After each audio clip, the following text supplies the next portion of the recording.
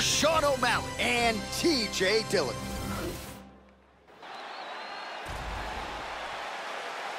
You ready? And we are underway. Here's a nice kick. Going to the jab on the counter here, blocked by Sean O'Malley. Oh, how about the slam there? That one cannot feel good. Oh. Elbow now to the head. That one landed by Dillashaw.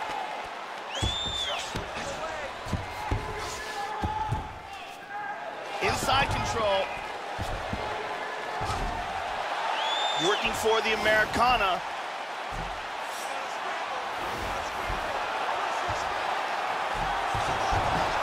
And he got his arm loose.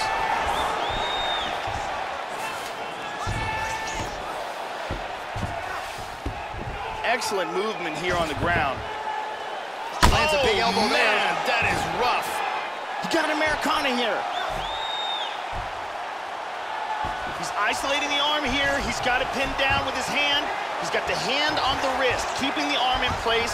From here, he wants to secure his other hand onto his forearm. It's the double wrist lock position. From here, he wants to pull his opponent's elbow towards his body and then lift his opponent's elbow up while stunning. And that will do it. And he really made it look easy. It was a beautiful job setting up that submission, and once he got it, the fight was over. Yeah, that is high-level stuff out of him there, Joe, to finish the submission. It's one thing to get the dominant position. It's another thing to close the show, and he certainly did that here tonight. That's a big one. And here it is again, absolutely perfectly executed.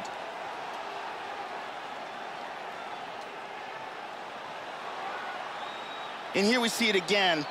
Beautiful submission victory.